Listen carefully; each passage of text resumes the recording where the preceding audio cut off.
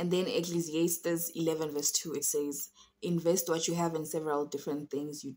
You don't know the bad things that might happen on earth. Yeah. And then verse 4, it says, you must take a chance. If you wait for the perfect weather, you will never plant your seeds. Yeah. If you are afraid that every cloud will bring rain, you will never harvest your crops. Did you hear that? If you wait for the perfect weather, you will never plant your seeds. Ecclesiastes 11 verse 4.